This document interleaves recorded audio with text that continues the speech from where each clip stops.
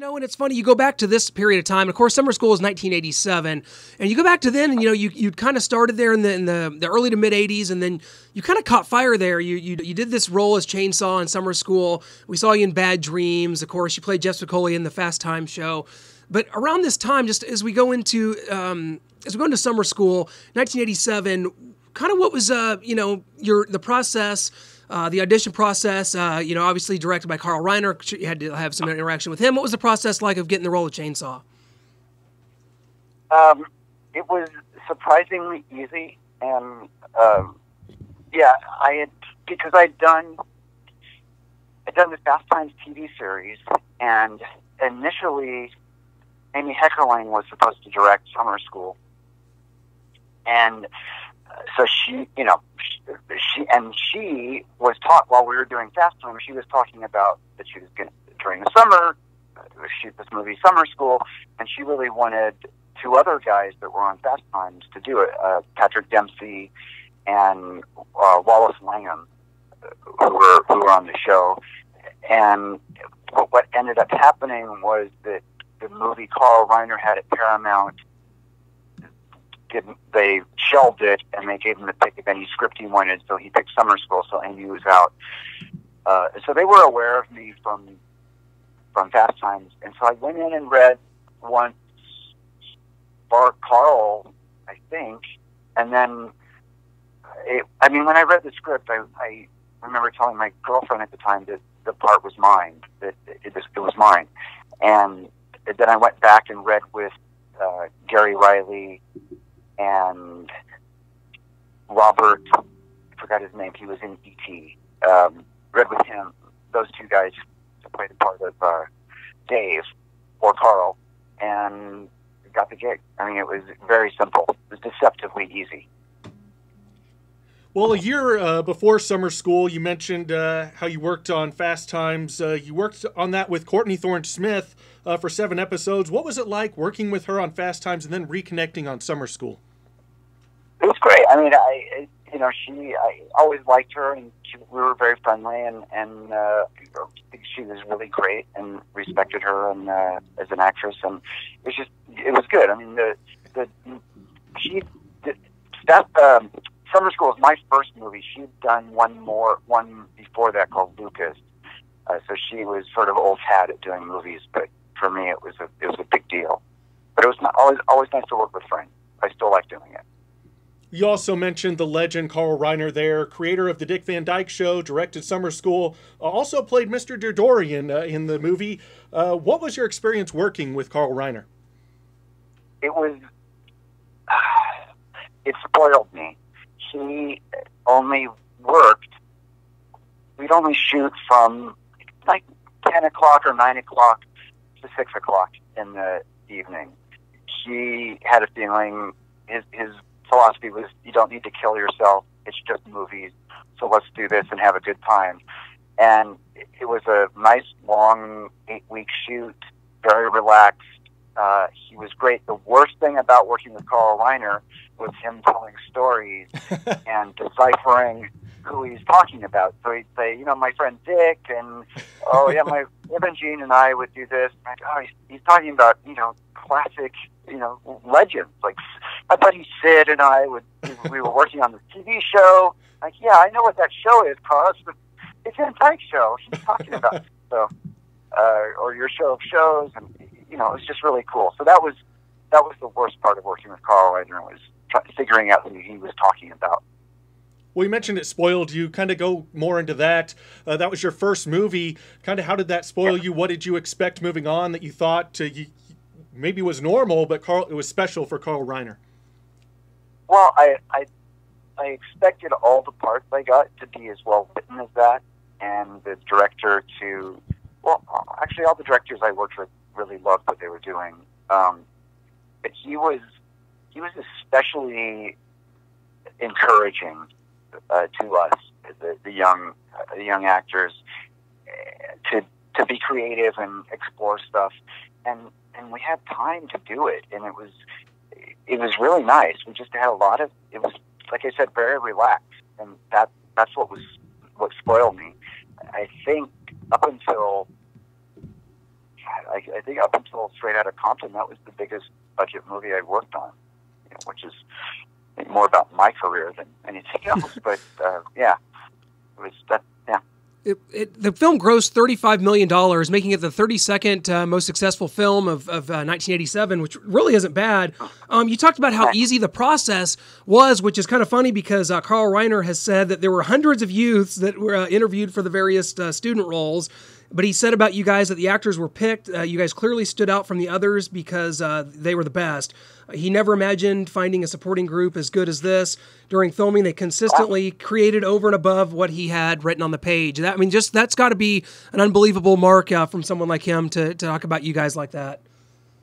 Yeah, it was really nice. And he was, like I said, very encouraging and very respectful of the different ways we worked. And it was just great.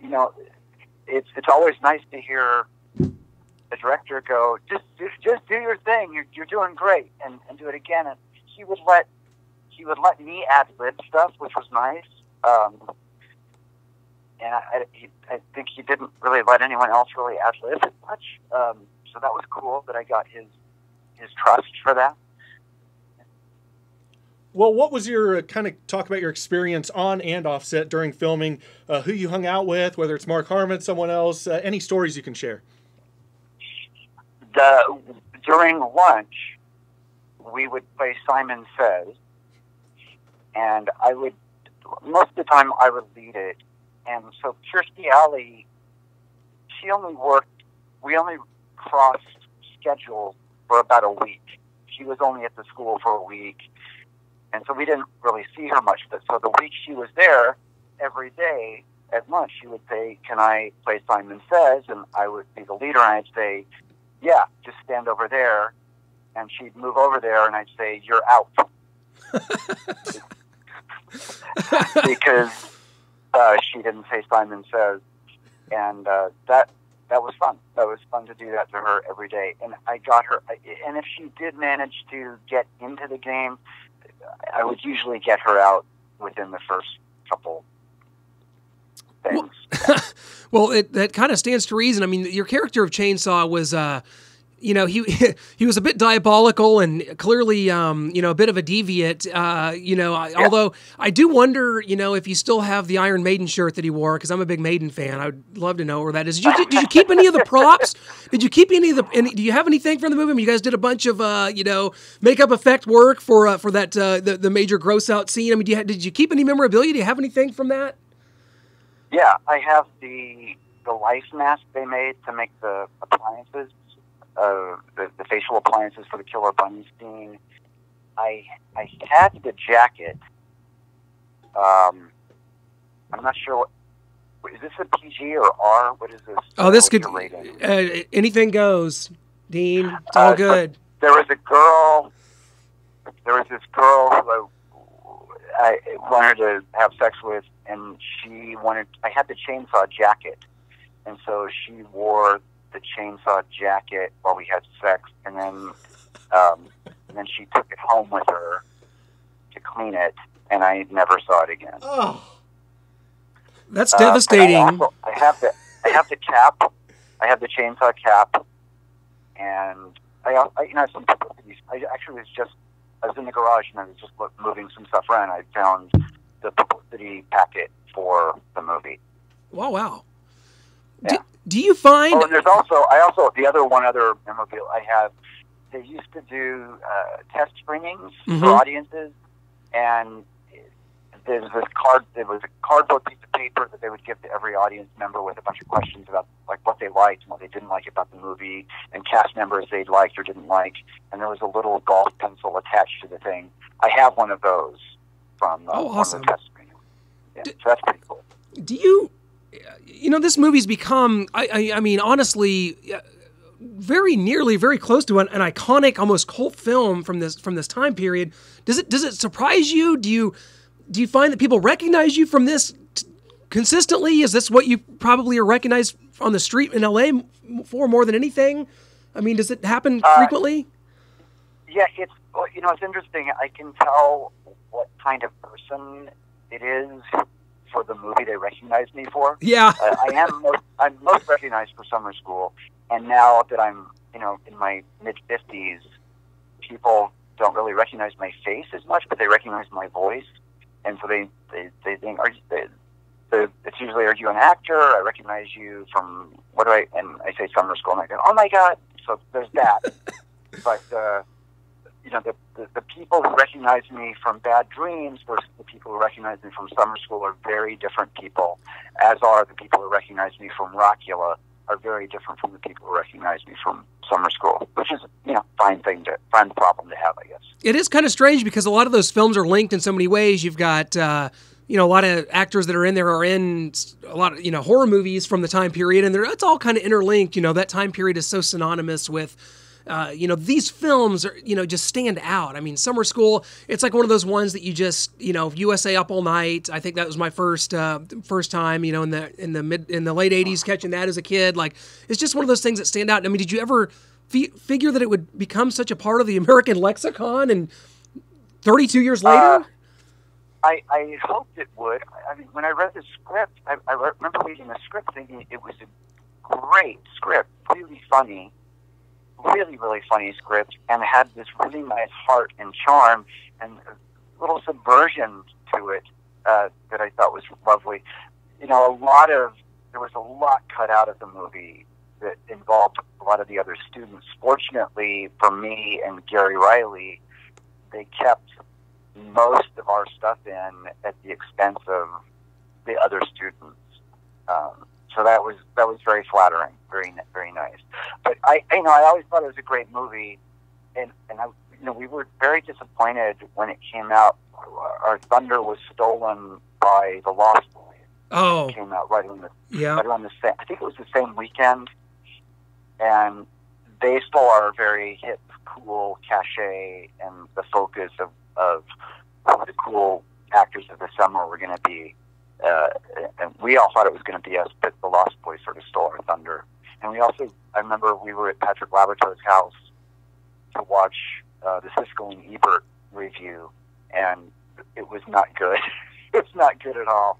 And so we all had very high hopes for how well the movie would do, and it did okay, but we had hoped it would have done better. But I'm glad that people still like it. It's a testament to everyone who was in it and everyone who was involved in it, and yeah, it's nice.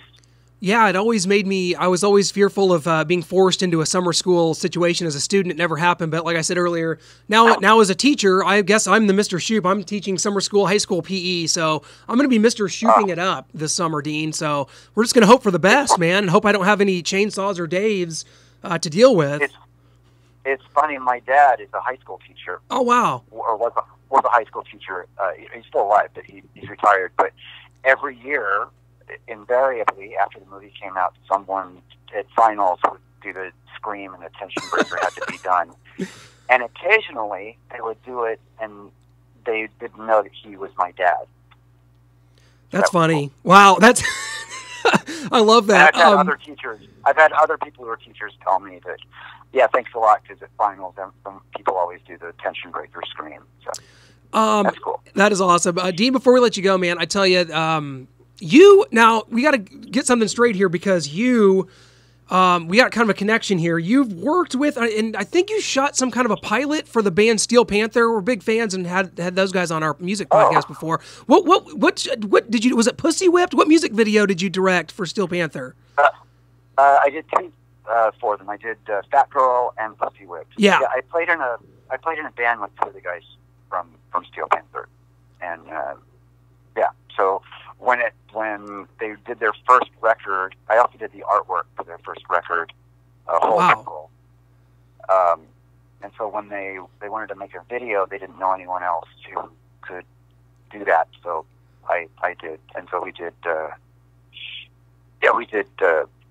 Just that Fat Girl, and then a few years later, we did a pilot, and then they sort of screwed me over, and then they apologized, and and then they screwed me over again. So, fuck Steel Panther.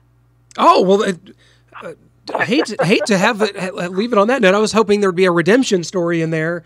Not really.